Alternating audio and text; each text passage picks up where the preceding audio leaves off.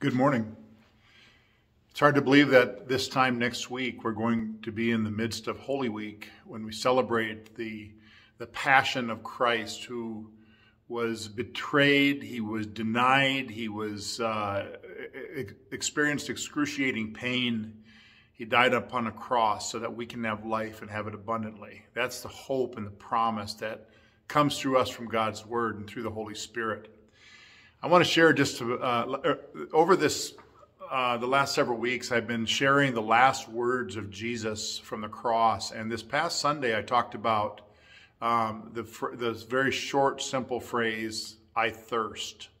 Jesus' words as he hung there on the cross, and he uttered these words as he was in agony. And so most of my sermon on Sunday was about the suffering and the agony of Christ. And this is the only time that he even mentioned his own suffering. He didn't complain about the pain or anything else. He simply said, "I thirst."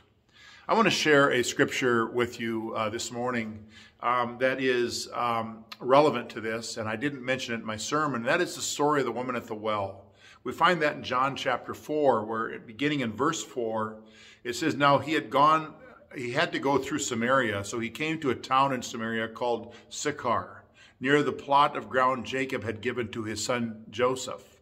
Jacob's well was there, and Jesus, tired as he was from the journey, sat down by the well. It was about noon. When a Samaritan woman came to draw water, Jesus said to her, 'Will you give me a drink?' His disciples had gone into town to buy food. The Samaritan woman said to him, 'You are a Jew, and I am a Samaritan. How can you ask me for a drink?' For Jews do not associate with Samaritans. And Jesus answered her, 'If you knew the gift of God and who it is that asks you for a drink, you would have asked him, and he would have given you living water.' 'Sir,' the woman said, 'you have nothing to draw with, and the well is deep. Where can you get this living water? Are you greater than our father Jacob, who gave us the well and drank from it himself, as did also his sons and his livestock?' And Jesus answered, 'Everyone who drinks this water will be thirsty again. But whoever drinks the water I give them will never thirst. Indeed, the water I give them will become in them a spring of water welling up to eternal life.'" I thirst, the words of Jesus. And now we're talking about living water in this passage that quenches a thirst and will never experience again. The woman at the well was promised that if she drank from the well that he provided, the water that he provided, that is his spiritual truth and his power and the Holy Spirit, that she would never thirst again. A couple decades ago, I was part of a prayer conference, and the speaker's name was Sammy Tippett. He's a traveling evangelist. He's traveled all over the world. He has worked hard. He is on the go constantly. And he shared about one day he was walking through the airport in some American city, and I don't remember which city it was, and he simply collapsed. He fell on the floor. He couldn't move his legs. He couldn't walk. He just was immobilized there lying on the floor.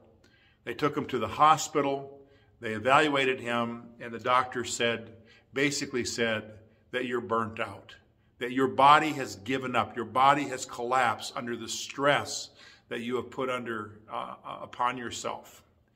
And Sammy Tippett, as he told this story, said, "I also realized that I was not suffering from burnout." He says, "I was suffering from dehydration." Now, he wasn't talking about a physical dehydration. He wasn't talking about that his body didn't have enough fluid, but rather he was talking about the spiritual dehydration, that he had been working so hard, traveling all over the world, doing the things of God, and yet he was spiritually drained. He was emotionally drained. He was running on empty. He was dehydrated of the Spirit of God. Now, that can happen to all of us.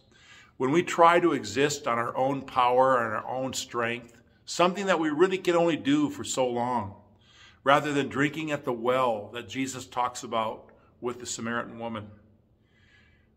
We need to sometimes set aside some of the tasks that we have, and we need to dwell in the Spirit. We need to experience the freshness and the refreshing water that comes from Him. Many of you thirst. I thirst as well. I thirst for the things of God. And a lot of times we don't even recognize it. We don't even realize and see the problem. We just think we're tired. We think, well, we're worn down, that we've been overworked lately. We need a vacation. We need to change our priorities a little bit, shake things up a little bit, and then things will get better.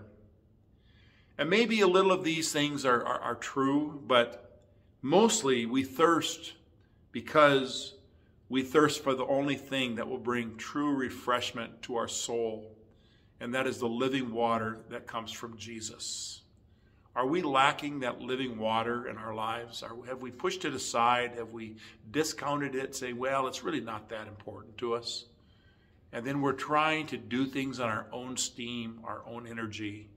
And in the process, we just can't do it anymore. The living water comes from Him. It brings refreshment. May God bring this refreshment to your soul today. Amen.